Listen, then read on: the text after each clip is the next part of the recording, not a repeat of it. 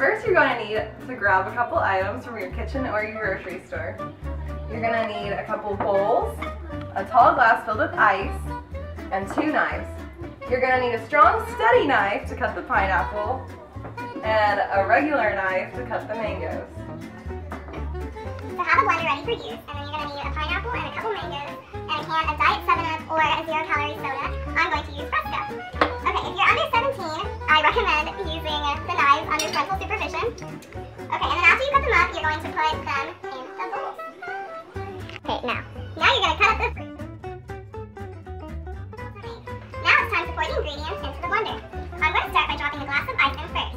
You can do that last if you want, it doesn't really matter. Then dropping the pineapple.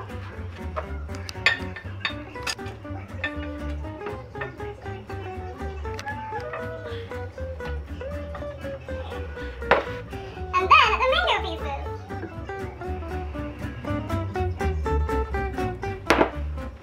Then you're going to pour the soda on top of it all and watch it fizz.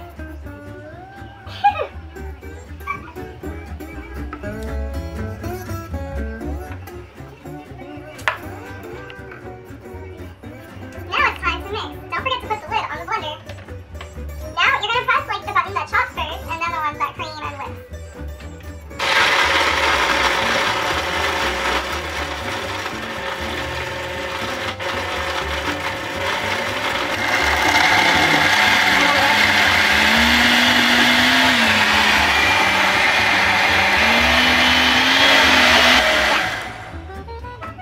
You can enjoy it. You might as well. It's good for you.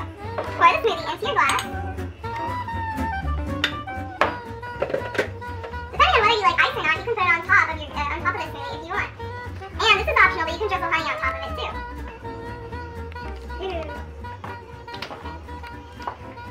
Drink up. You have a vibrant 0-calorie pineapple mango smoothie.